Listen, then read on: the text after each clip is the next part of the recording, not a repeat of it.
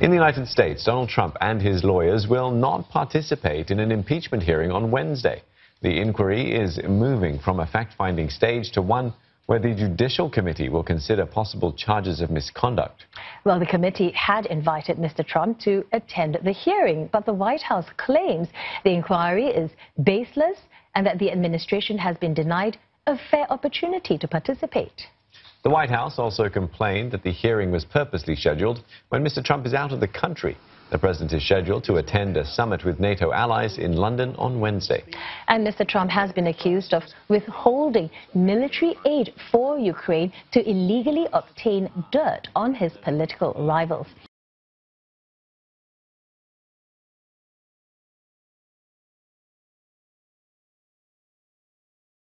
The UN continues to sound the alarm over a rising number of children in detention around the world, fueled by war, economic turmoil and mass migration. However, a recent UN study on child detention got pulled from many mainstream media outlets after its findings were deemed too controversial. The reason? The UN found the world's highest rate of child detentions took place during the Obama administration. The UN study was released across media wires, including Reuters and AFP, on November the 18th. Headlined, "The US has the world's highest rate of children in detention." The following day, the UN clarified the numbers in its study come from the year 2015 and describe the dire conditions of immigration detention under then-President Obama. Immediately after, the story was withdrawn with no replacement or update story to follow.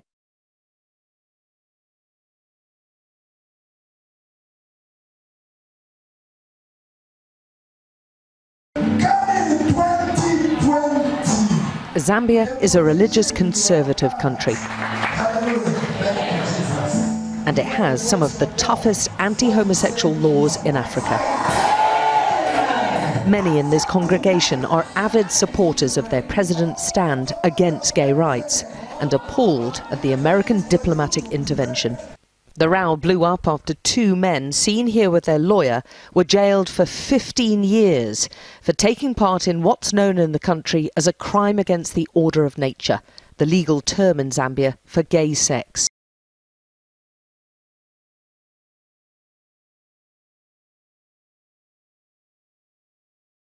Only on Sunday have police started moving vehicles from London Bridge. The cars, buses and truck have been stranded just as they were when the attacker was shot dead by police after murdering two people with his knives on Friday. It's been a still and eerie sight, snapped countless times already by curious tourists. Quicker to move has been the Prime Minister. Sensing an electoral threat or perhaps an opportunity, Boris Johnson is trying to absolve his Conservative Party of blame, despite being in power for a decade.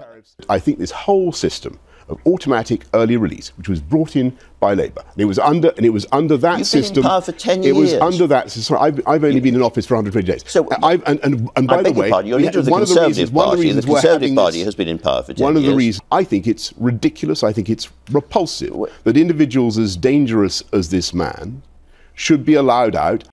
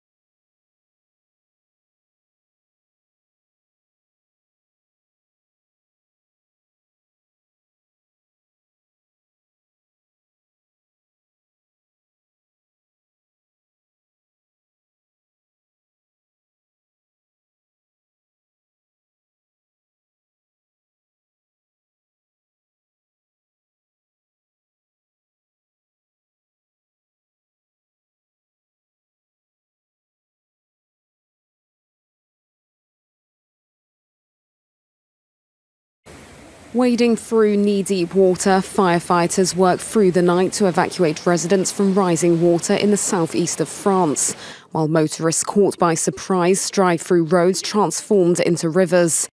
Earlier on Sunday, emergency workers evacuated residents in Vaucluse as a river broke its banks after the region's floodgates gave way. People in houses further down the bank were left trapped. The southeast of France has been hit by torrential rain and flooding for the second time in a week. 1,600 emergency workers have been mobilised since Friday. 3 were killed in a helicopter crash near Marseille on Sunday night after losing radio and radar contact during a rescue mission. The regions of Var and Alpes-Maritimes were put on red alert as torrential rain of exceptional intensity began in the early hours of Sunday.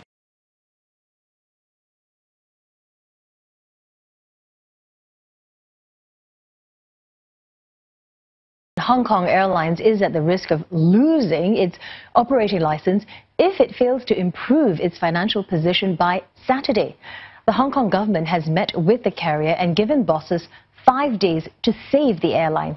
It gave 2 new conditions for Hong Kong Airlines to maintain its license: to raise cash and to keep it at an appropriate level.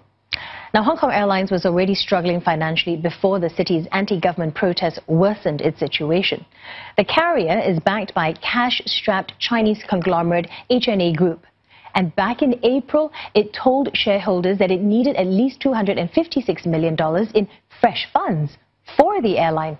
Today, it said it is communicating with its shareholders and other stakeholders to meet the new requirements.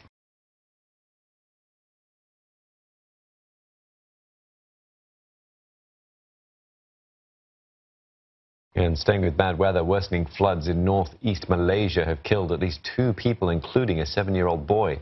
Parts of Kelantan and Terengganu are on red alert, prompting the evacuation of thousands. More than 7,000 people have sought refuge at evacuation centres in 7 districts. The water level in Kelantan rose to above 10 meters, exceeding the danger level of 9 meters. Major rivers are at risk of overflowing, and several roads have been closed because of increasing floodwaters. Malaysian weather officials have forecast that heavy rain will batter the region tonight and tomorrow, increasing the risk of landslides.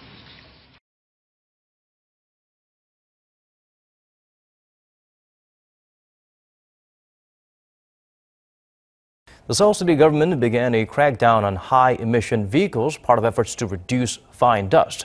More than 400 drivers were fined on the first day. In a bid to reduce fine dust pollution, the city government has begun a crackdown on all vehicles designated Level 5, those that emit the highest level of pollutants based on government standards.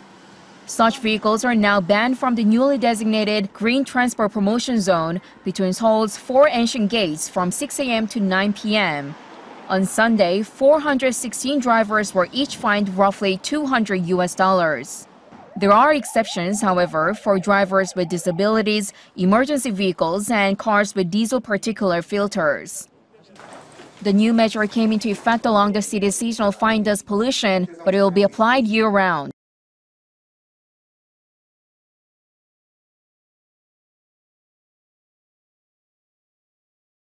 Clean natural gas now flows all the way from eastern Siberia to northeastern China. It's all possible thanks to the China-Russia East Route natural gas pipeline, the northeastern segment of which is now in use. It marks a new breakthrough in the deepening energy cooperation and strategic partnership between China and Russia.